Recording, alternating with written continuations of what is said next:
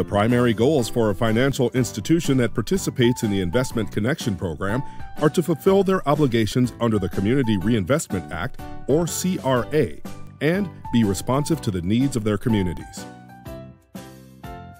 That means they are looking for projects that align with one of the 4 community development purposes under the CRA. Where the majority of beneficiaries are low to moderate income individuals or families or geographies, small businesses or farms with revenue of $1 million or less, or the activity helps to stabilize or revitalize low to moderate income areas, distressed, underserved, or eligible disaster areas. In addition to meeting their CRA obligations, 3 things make a project attractive to a financial institution. Projects that provide a return or benefit to the bank will be a more attractive funding opportunity. Will your project contribute to growth in the bank's customer base? Will the bank see a financial return as a result of the project?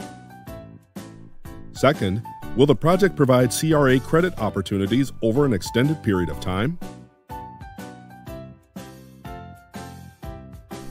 For example, will a loan renewal provide CRA credit opportunities for the financial institution in the future? And finally, if your project tells a comprehensive story of responding to community needs, it will be more attractive to a financial institution. What could this look like?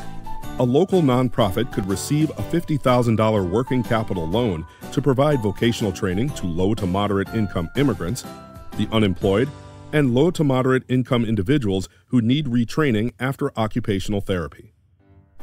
Or a community development financial institution might get a $2 million line of credit from a bank to make loans of $5,000 to $25,000 to small businesses in low to moderate income areas. To learn more about what a specific financial institution is looking for in a project, you can do some research. You can find the CRA performance evaluation for that institution online, or pick up an evaluation at a bank's branch location to see their rating, where they are lending, and what projects they've funded in the past. You can also meet with a banker and ask what they're looking for in a project. Or you could ask other community development organizations in your area about the financial institution. Have they ever received funding? What interests do the financial institutions have?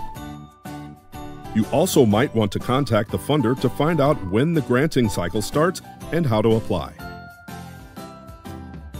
This video series covers the steps along your road to building successful partnerships with funders. You've already learned what makes a project CRA eligible and what support from funders looks like. This video covered what a funder is looking for in a project. In the next video, you'll learn what a funder is looking for in a partner, and the final video covers how to make your pitch. To view those videos and learn more about the Investment Connection program, visit stlouisfed.org/IC. If you have a specific question, email the Community Reinvestment Initiatives team at the St. Louis Fed at investmentconnection@stls.frb.org.